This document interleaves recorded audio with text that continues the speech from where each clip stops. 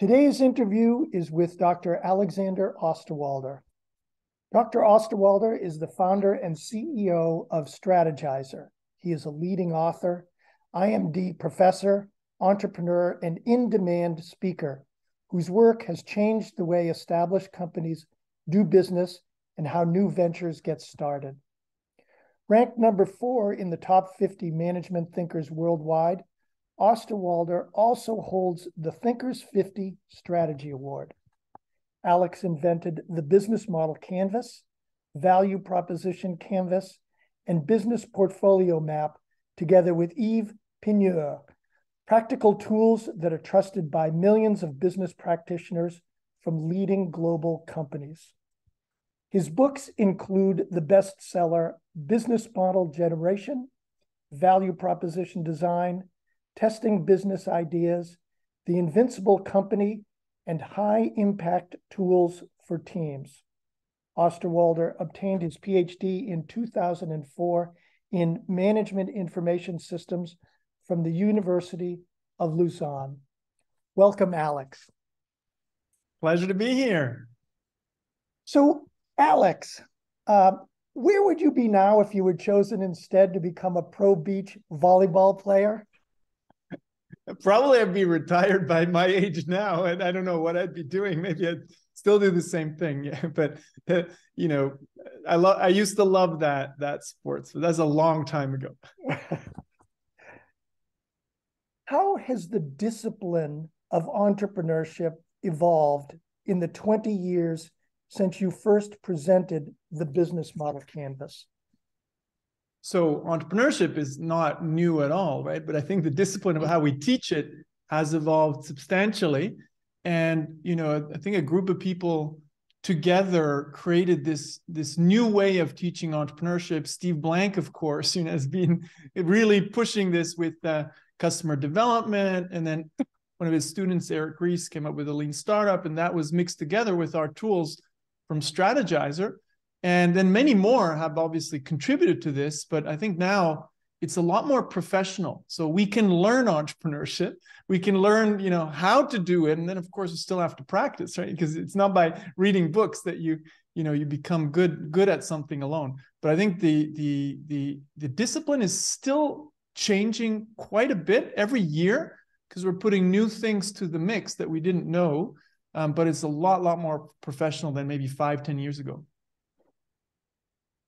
There are a lot of pithy sayings that are associated with entrepreneurship. Your videos and books present a certain sprezzatura, making the difficult tasks of entrepreneurship look easy. How do you, however, set expectations for first-time entrepreneurs so that they can fully appreciate how tremendously difficult it can be to successfully launch a company? So anybody who says entrepreneurship is easy is simply lying to you, right? I do think we have now more tools to do things more systematically. But it's still this mix between art and science. I do think more people can now become great entrepreneurs, is not reserved to a few. And I like to kind of compare entrepreneurship education to becoming a doctor or a surgeon, if you want, right? You read the books about anatomy and physiology, just like the same way in entrepreneurship, you need to understand business anatomy and physiology. It's almost back to the basics. What's a business model? What's a value proposition? How do I test this? You can really deeply understand the fundamentals. You actually have to.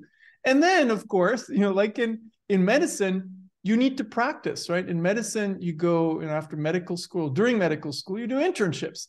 And the same in entrepreneurship. You won't get it right just by reading books, just like you won't get it right by listening to great entrepreneurs, right? No doctor, no surgeon has become great just by, being close to others. You need to do both. So you start. Very, very few might kind of get it right the first time, but that's the exception. Most, kind of get good the third or fourth time. Probably they've been part of a startup, of a young entrepreneur enterprise a couple of times before they try it themselves, right? So you don't, become successful in entrepreneurship overnight. However, you can now learn the basics of business anatomy and physiology to get better at it, and then practice. So you'll get better faster. And, you know, maybe you're not a Steve Jobs, just like I'm not a Roger Federer playing tennis, but with the right tools and methods, you can get much closer to those, you know, great entrepreneurs who intuitively have been great entrepreneurs.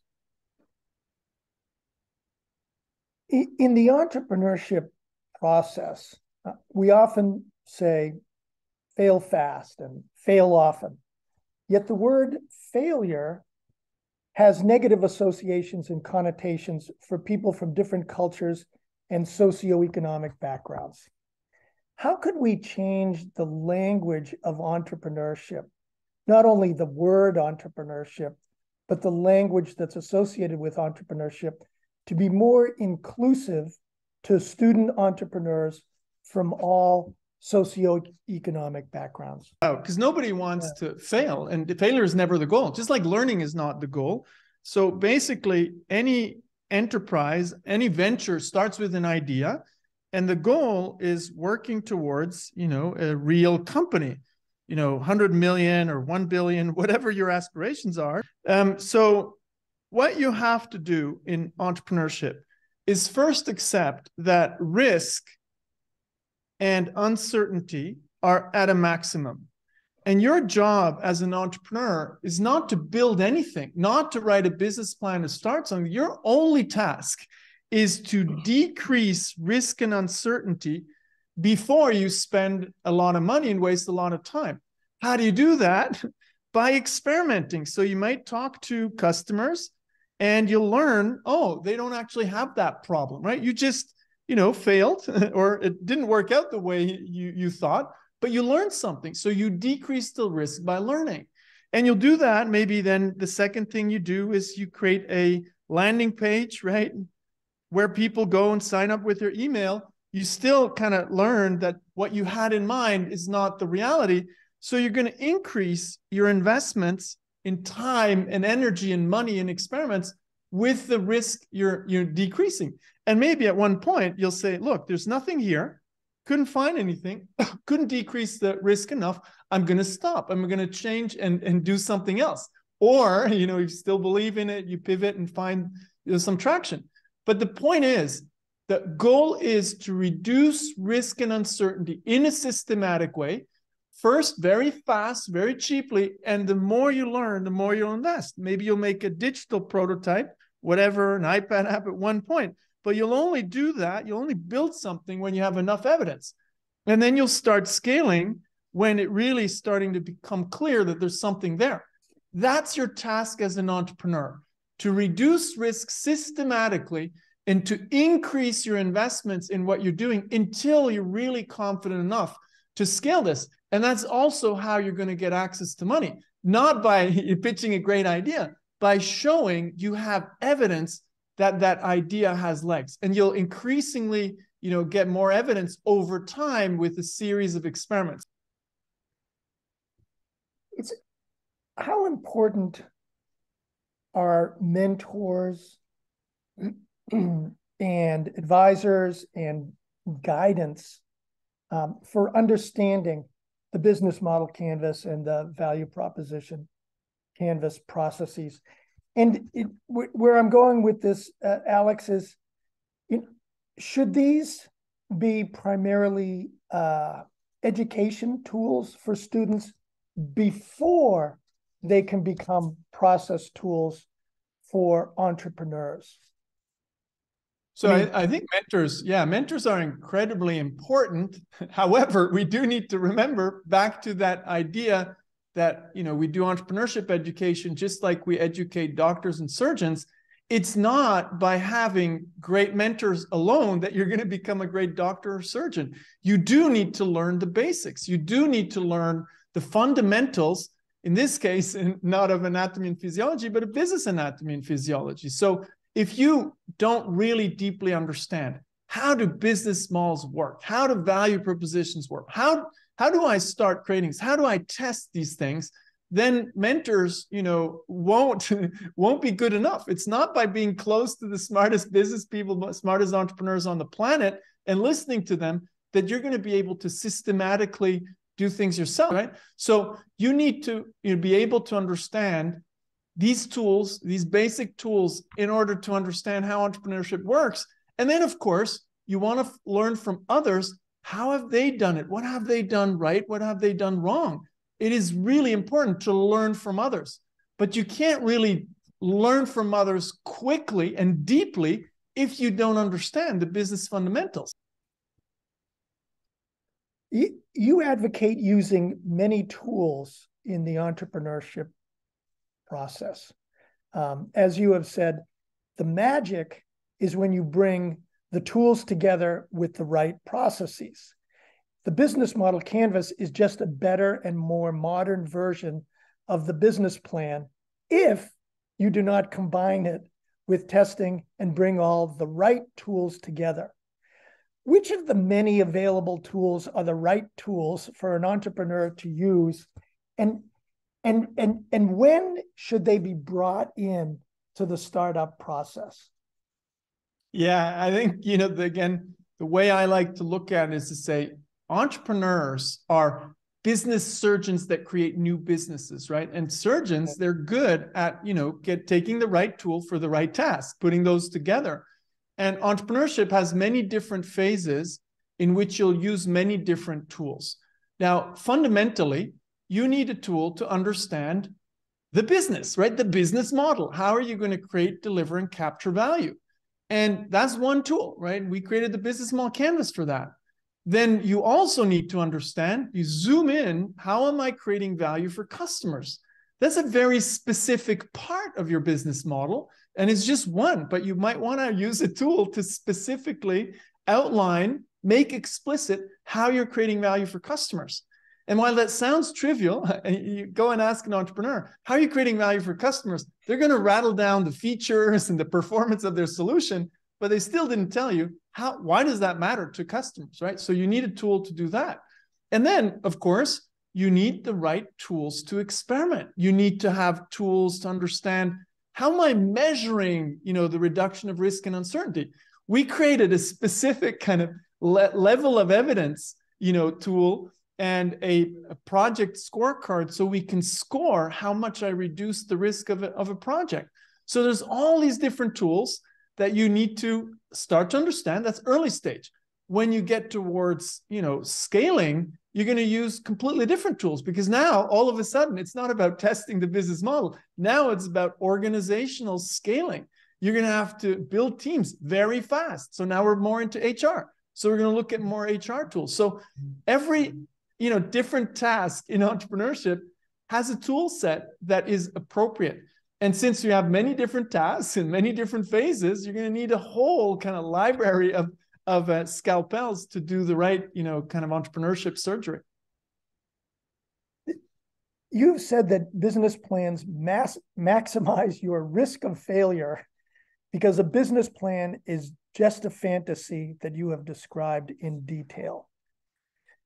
You have also said that business plans are good execution tools, but are really bad for innovation and entrepreneurship. Yet, I am seeing that the business plan is still being taught as a foundation for entrepreneurship at too many institutions. What would you advise any institution that is still teaching the business plan as a foundation for entrepreneurship? Well, if we're talking about creating something new in an uncertain environment, by definition, a plan to execute a fantasy doesn't make sense, right? So in the past, we kind of took the tools from corporations. We're building a new factory. Let's make a business plan so we can get a return on investment. But we've already built 1 or 2 or 3 factories, so we know how it works and we know the economics and all of that. So there you can make a business plan. But now, if we're talking about creating a new value proposition, new product for new customers with channels we don't know yet, maybe supply chain, we don't know if it's going to work, a plan doesn't make sense. So back, kind of to this drawing, when uncertainty is high, your task is not to plan the execution of an idea because there's high uncertainty. So your task is very different, not to refine everything I'm going to do to execute that fantasy, but how am I going to reduce the fantasy part and make it more and more real. So business plans are, again, a great execution tool in a certain environment when you know what's going to happen. When you don't know what's going to happen, you should not emphasize execution. Because what's happening? Why is that maximizing risk of failure? Because you're going to put all your money into this plan, and then everybody's going to expect you're going to execute what you put into that plan.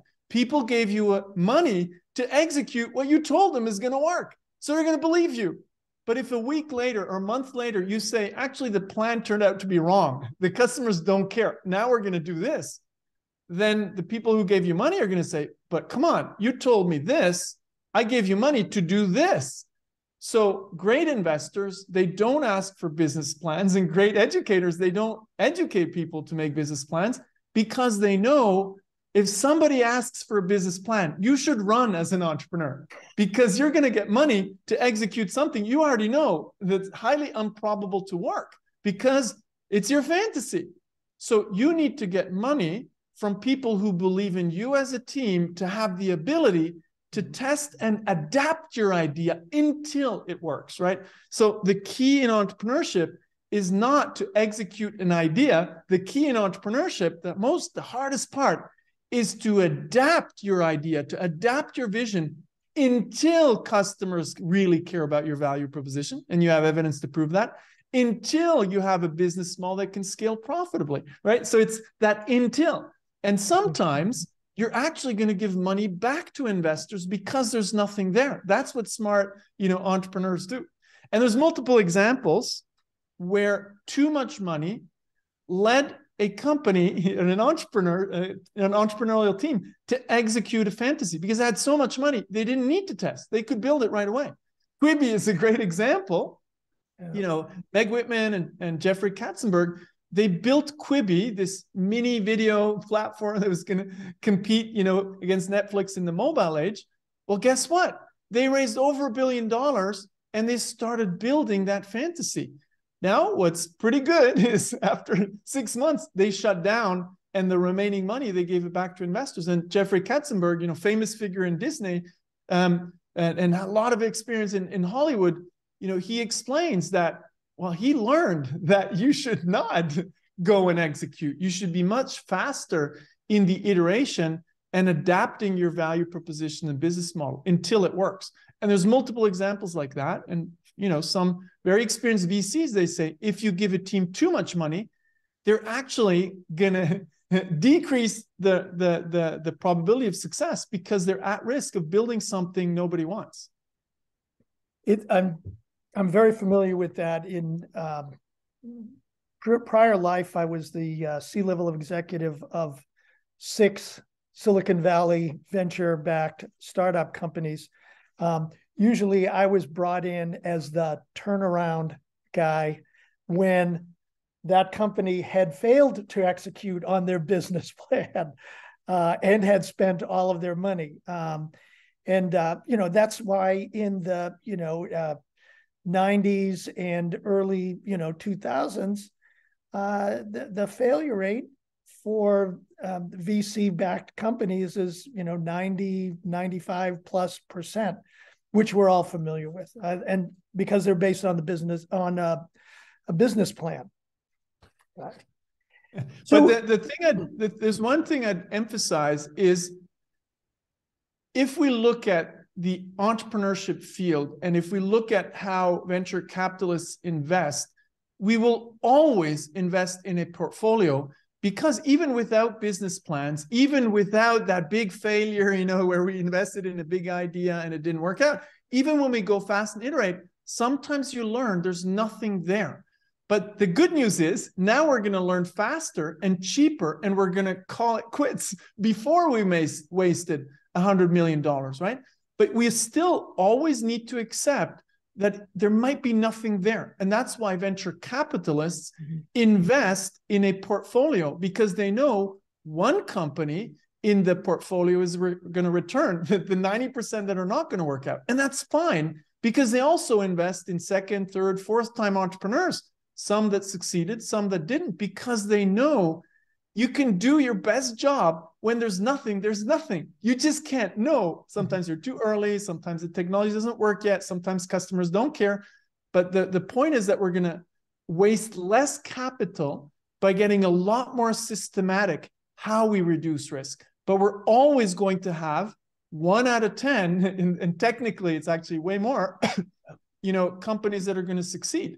So we need to accept not every idea is going to work. That's okay, because you just go to the next idea. The goal is not to waste too much capital and time and to stop the venture when you learn there's nothing there. And the VC model is one of the many models that you've identified, right? You advise to move on and to shelve or retire an idea when there is not enough evidence that your hypothesis is true.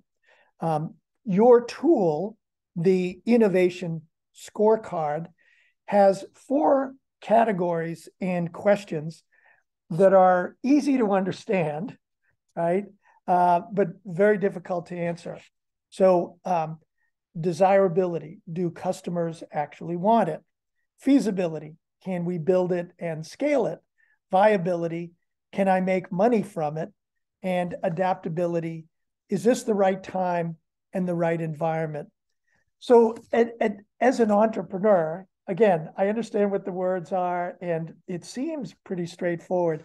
As an entrepreneur, how can an entrepreneur know how to answer these very difficult questions? So at the beginning, you generally don't know most of it, right? And it depends a little bit on the risk profile of an idea. So if I stick to those 4 categories of risk, and I'll take a corporate example just to quickly illustrate. You take Lego. When they started to look at Lego Friends, so Lego boxes targeted at girls, first time they would do that, you could ask, well, okay, what's the risk profile of that venture? Do they know how to build those blocks at scale? Oh, yes, right? So there's no risk in feasibility. Do they have the distribution channels to reach girls? Yeah, toy stores. Very likely, you have boys and girls that go to the same kind of toy stores. Maybe not the Lego stores, right? Viability. Are we going to make more money from it than we spend? Well, we know kind of how much it costs to produce the blocks. The price is probably not going to be substantially different from the boxes I market to boys. So guess what? There's not that much uncertainty around pricing either. So the only big uncertainty is desirability. Can I come up with box sets, Lego Friends, that girls actually care about and that the parents are going to buy for their daughters? That's the only risk. So there's not a lot of risk. And you need to go and test to figure out, can I make that work? And you're going to change the boxes and the packaging and the marketing, et cetera, until you have enough confidence to launch this. So there, the risk is not very high. If we're thinking about ventures, same thing. You might start something where you know the feasibility. You already mastered the supply chain, so not a lot of risk there. We just reduced the risk of the entire idea to a little bit less, right? Mm-hmm. Oh, pricing. It might be very different from the stuff I know. Good. Now you have viability risk, desirability. I don't know. So you see what I mean? Now, let's take Lego movies. When Lego launched Lego movies, or when they reflected on, should we start this? They didn't know anything. Supply chain. They've never worked with movie theaters, so no idea, right? Would the Lego brand work for movies? No idea. Can we make money from it? No idea. So desirability. Would anybody care about Lego movies? No idea. So the risk was 100%. There's nothing that they knew. So you'd have to gradually kind of find that evidence. So it's the same for ventures. Some ideas are so bold and new, you're going to have to start getting evidence piece by piece. Are you going to get all that evidence in your first 12 weeks? No. So you probably start with, do the customers have that challenge? Sometimes we like to say problem or objective. Do they have that? You spend 12 weeks talking to different customer segments and see, is there anything there, right? And then, okay, got something, got enough evidence, you go to the next challenge. Can I create a solution? So you break down these 4 big categories in smaller hypotheses, and you only test the most important ones, one after the other, right? So generally, people, I think in particular, engineers and scientists, they start with building because somebody told them, right? Eric Ries called it MVP. You need to come up, build, measure, learn. But Eric Ries never literally meant build something. It meant come up with a way to test your assumptions. That's where we made this whole idea of hypothesis explicit. Mm-hmm. And you might run a series of interviews and other things to first understand, do customers care? So while these questions and categories are broad, you break these things down. Big idea, you break it down into these 4 risk categories. Each risk category is broken down into manageable hypotheses. And then you ask, which one is the most important one I need to test first? And it's rarely, can I build it? Right? The most important one is, do customers either struggle with that problem, or doesn't always have to be a problem, do they have that objective? Oh, my sales force wants to increase sales by 10%. It's not literally a problem. That's an objective. So those are the things you want to test first. So you take this big thing and you break it down into smaller hypotheses that you test. I see in advertisements, there's even now a Lego game show. I don't know if you've ever heard of it. I mean, I certainly haven't watched it, but I think that that can be another addition to your example. The Lego game show. Yeah, Lego is actually pretty good at asking, okay, under the Lego brand, what are different things we could create to create value, right? Value propositions. Disney has been extremely good at this, right? Starting with the movies, and then over time they developed, the theme parks and the cruise ships, and it's like a reinforcing kind of system, a flywheel, where every little piece, every different value proposition influences the other. So that's when you get really good at it. You're going to ask, how can I evolve my business model over time with new value propositions that mutually, and reinforce each other? For the business model canvas, this is something that I have found challenging to understand. What is the difference between how we engage with customer segments and how we engage with key stakeholders or partners? And so where I'm going with this, Alex, is you want to interview, you want to talk to, you want to understand, each of the different constituents. But, is there a difference really between how you engage with customer segments and the kind of key stakeholders and partner segments? So when, you need to look at these things context specific, and you're going to come up with all of the customer segments and all the stakeholders you eventually need to get right for this idea to work. But then you're going to ask, well, which ones are the most important? Which ones are most fundamental, right? So if you're Airbnb, we're going to ask, do I first need to, understand if travelers are interested? Do I first need to understand if hosts would rent out, their rooms, their apartments, their houses? So you ask, which one do I need to attract first? And that's the one you go with, right? This is one example. Or if you're selling to a company, you never sell to a company, actually. You're selling to different customer segments or stakeholders inside the company. And Steve Blank actually has a really interesting model there where he says, well, you don't really sell to a company, you sell to the users. If you're selling software, you have users of your software. Do they make the decision if the company is going to buy the software? No. So you might have influencers, you might have recommenders, then you have the buying committee, or you have the purchasing department, and then you have the ultimate decision maker. So you need to map those all out and then ask, which one is most important that I understand first? And sometimes when we're selling software, we make the mistake to think it's the user experience that's going to influence the purchasing of my new software. Well, the reality is it's probably the buying committee you need to convince first. And then, of course, so you're going to test that. Can I convince the buying committee? And then, of course, over time, you do need to have a value proposition to the users.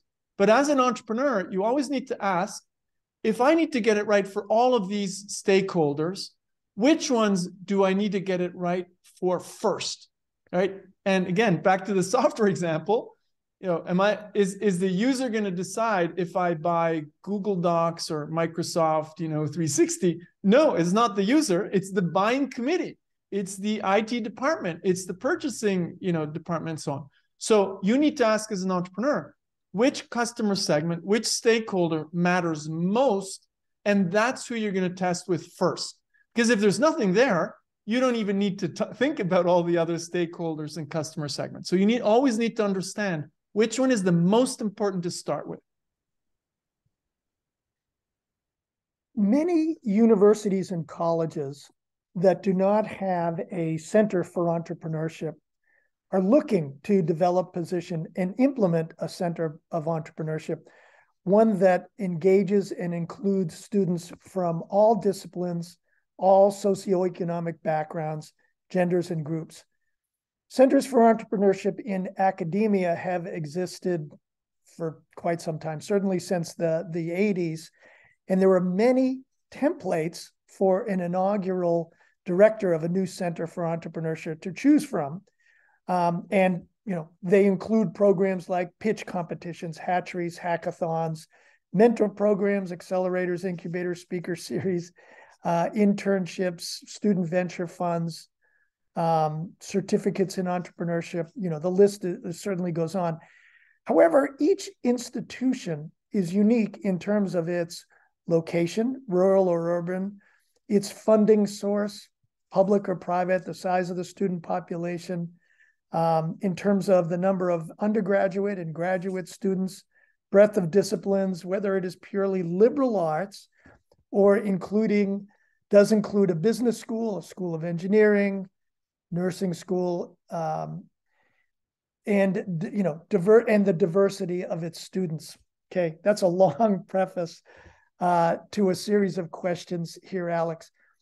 What approach should one take when advising a president of a university that does not have a center for entrepreneurship to implement a center? I would always ask, what's unique and what's not unique? The fundamentals of business, anatomy, and physiology are not unique. Business models, value propositions, how you test ideas, that's not unique.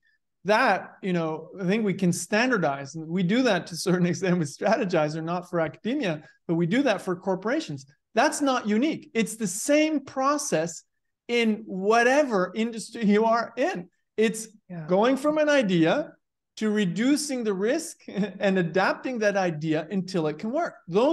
That's not unique at all. Now, depending on which field you're in, you will have unique things. Let's say we are, a medical school, right? And we're trying to help our scientists to commercialize their ideas or their science. Well, guess what? Now you're going to start to teach things that are very unique to that field. Maybe how do you run experiments in a heavily regulated environment? That's going to be, a little bit different in terms of the types of experiments that you run, and that you can teach. The fundamentals that you need to experiment to de-risk your ideas, that's not going to change. But what's unique is how do I change in the health, how do I test ideas in the health sector, which is heavily regulated, right? So that's unique. Or I can have experts that help me understand, what are the things that, are working today in this field? What things are broken? So you can have panels of experts, right?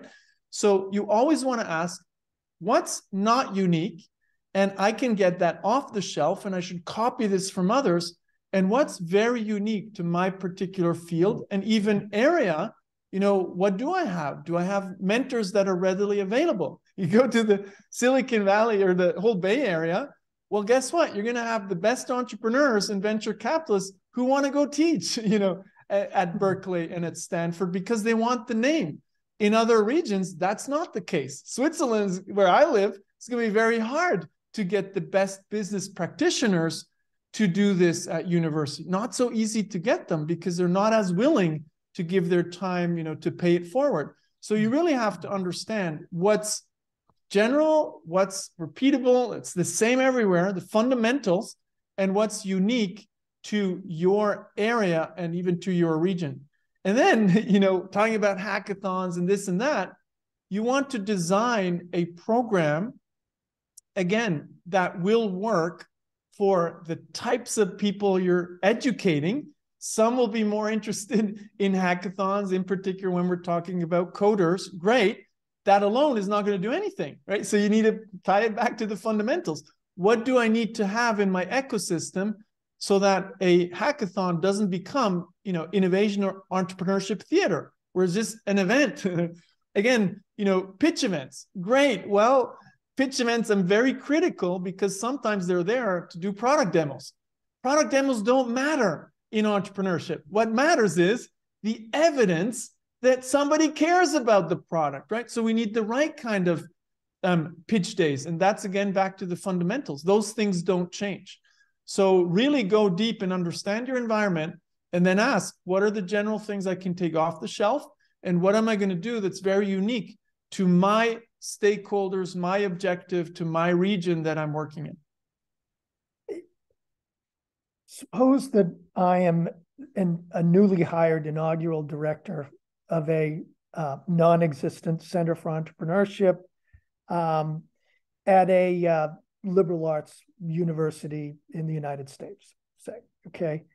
So how do I use your tools? How do I use your business model canvas, value proposition canvas? How do I use other tools like design thinking, lean startup, and jobs to be done?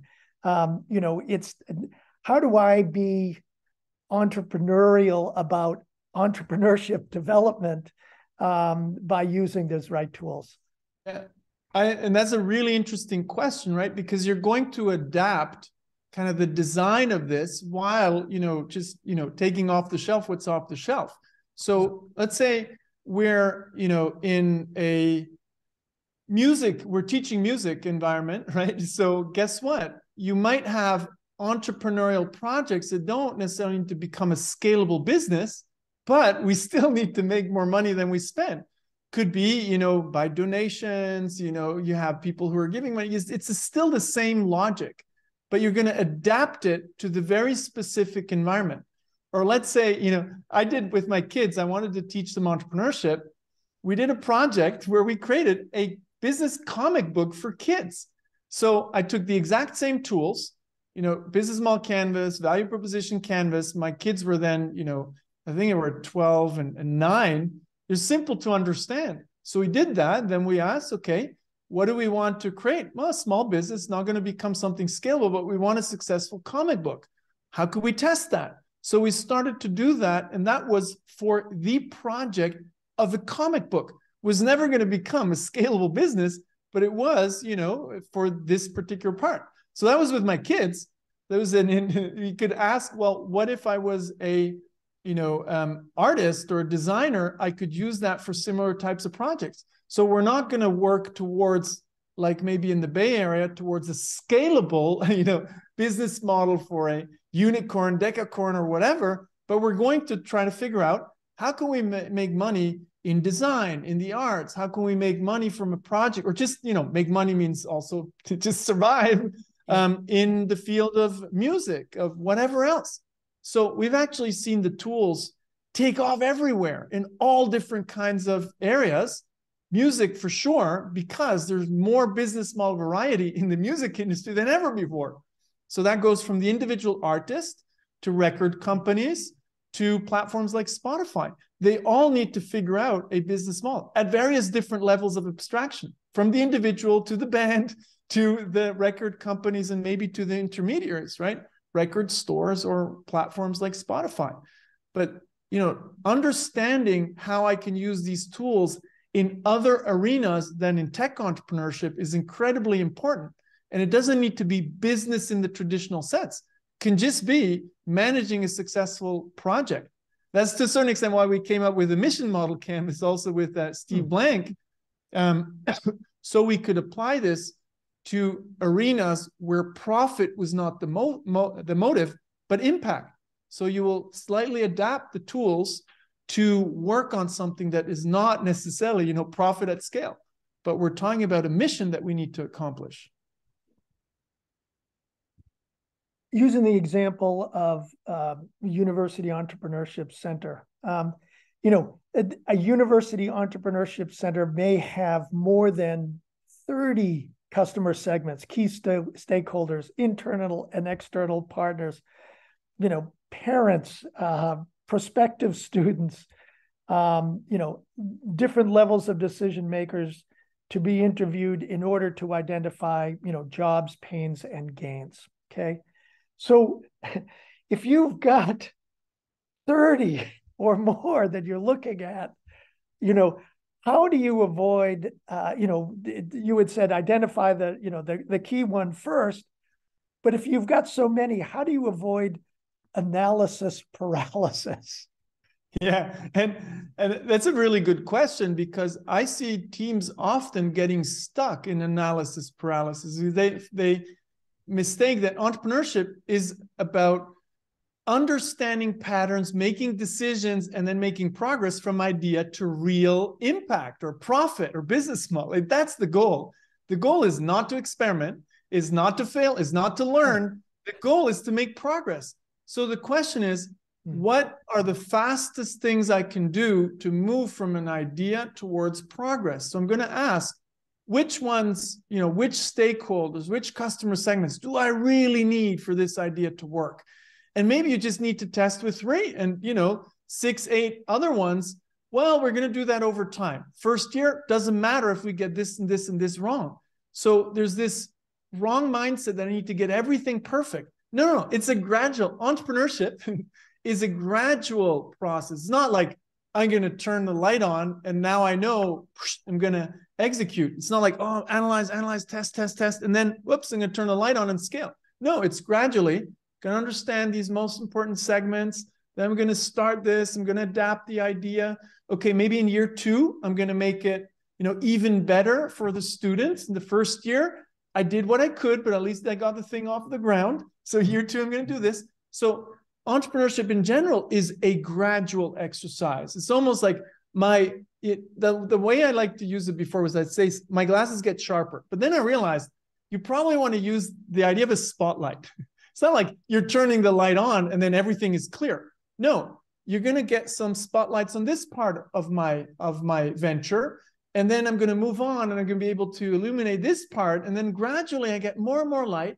It's going to shine more and more light on more and more parts of my entrepreneurial venture. Profit, not for profit, university or not, same thing.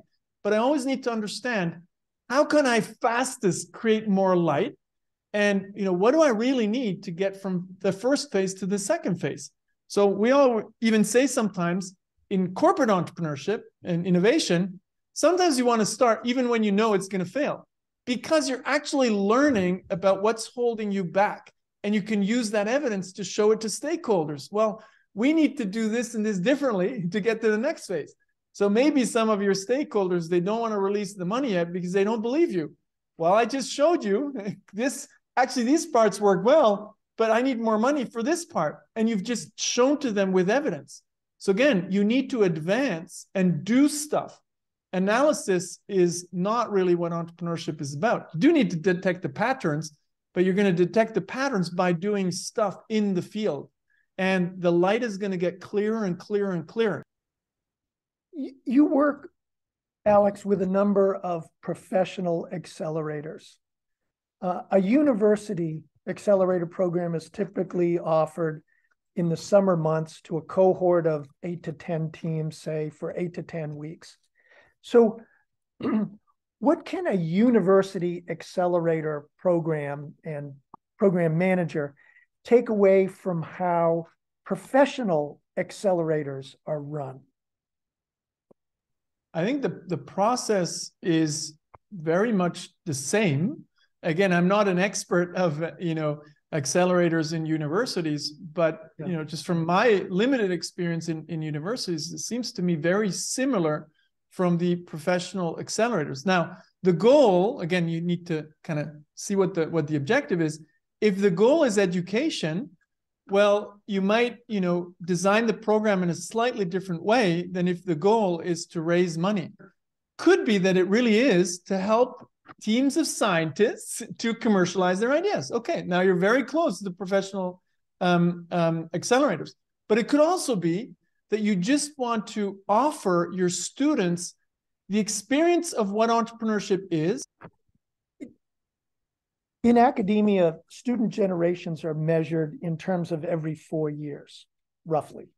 How important are longitudinal studies for an entrepreneurship center for entrepreneurship, and what should they measure? So what I'm asking here, Alex, is it's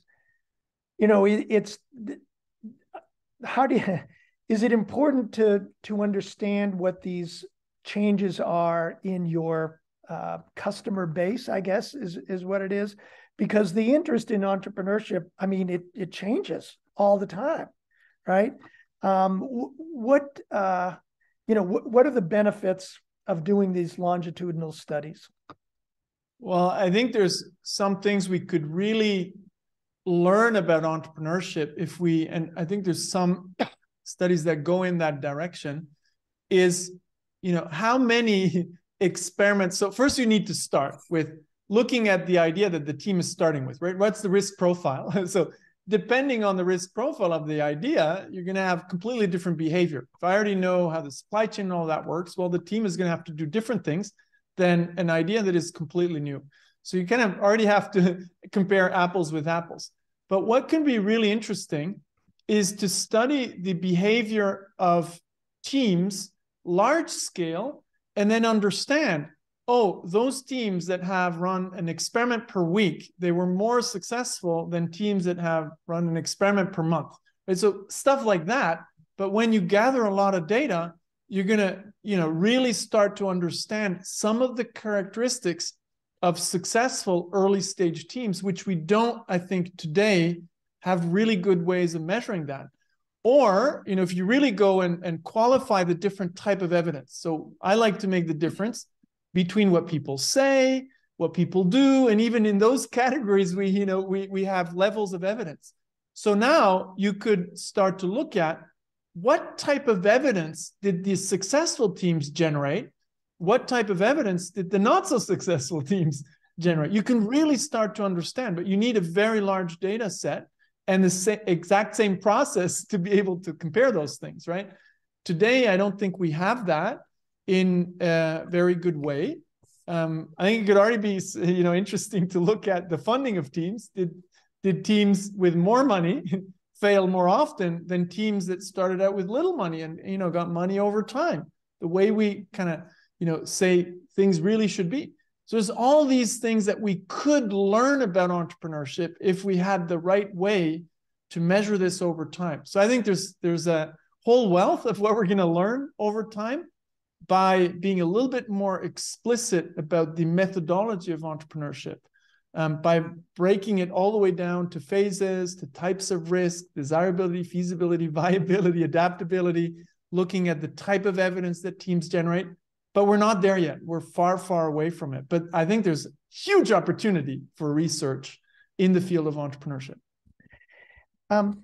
Many university business schools offer a major as well as a minor in entrepreneurship. However, I am seeing a trend where universities are seeking to encourage more student entrepreneurs by engaging all of the non-business, non-engineering disciplines across all of the colleges and schools at a university. One approach they are taking is to offer a certificate in entrepreneurship that any student from any discipline can earn, okay? Most certificate programs require a student to take 2 foundational entrepreneurship courses, plus 2 to 3 electives that may also include a practicum. So how would you approach the dean of a university's College of Arts and Humanities, right? Not the business school dean, certainly, about developing an entrepreneurship-based course in his or her discipline as an elective course for a certificate in entrepreneurship? So, let's just say it's, arts and humanities, whether it's, how would you approach, the dean of that school? So what's interesting, what does entrepreneurship fundamentally teach you, besides building a business? Like, that's one thing for sure. But modern entrepreneurship education today helps you understand, how do I decrease uncertainty in an environment where I don't know what's going to work and what's not going to work? This whole idea of testing and then adapting, in the case of, business school, business models. The case of entrepreneurship in business schools is to build a business. But in the case of, whatever other field, there are also uncertainties. What's going to work, what's not going to work. So it's more like a mindset thing. How do I work in an environment where planning is not going to help me? Because if the world is uncertain, planning is not going to help. And given that, there's more and more uncertainties in more and more disciplines, the whole idea of decreasing risk and uncertainty is the thing I would really pitch, and then build a program based on that. And that might be around building a business because it's a proxy, or, using something like the mission model canvas to work on a project that has impact, right? But what it fundamentally helps students do is learn about how to deal with risk and uncertainty, and how to decrease risk and uncertainty, and adapt my ideas, or even adapt my behavior by testing, adapting, testing, adapting. So, last question, Alex. What do you see as the next evolutions in entrepreneurship over the next 5 to 10 years? Yeah, look, with my company, Strategyzer, we're in a scaling phase right now. We created tools for early stage, idea testing and adaptation, and we kind of created the tools to help ourselves even, right? But what we didn't really find is a really good toolbox around scaling. So I think that, those phases that come a bit later on to scale, and to scale rapidly, or just simply how do I scale those different problems that you have once you did de-risk your idea and adapt the value proposition and business model to a certain degree, you're going to have to change the organization a lot faster. And that's a completely different job to be done. How do I rapidly adapt my team? Well, all of a sudden you're going to have somebody who was the boss, and now I'm going to hire somebody on top. What's the toolbox for that? How do I deal with this? So there are all those questions related to scaling. The second phase of entrepreneurship, if I may call it like that, once you did do the fundamental de-risking, I think the toolbox and the methods around that are only emerging. So I think there's going to be a lot there. Alex, thank you so very much. I'm very appreciative of your insights on entrepreneurship.